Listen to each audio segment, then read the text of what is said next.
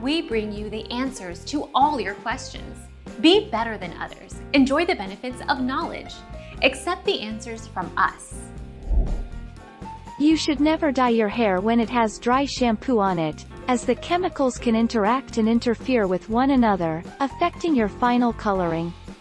Always make sure your hair is clean and free of dry shampoo before applying hair dye, and you'll get fantastic results every time. Our mission is to provide accurate answers. We think without knowledge, it is impossible to live a balanced life. Be competent, be skillful.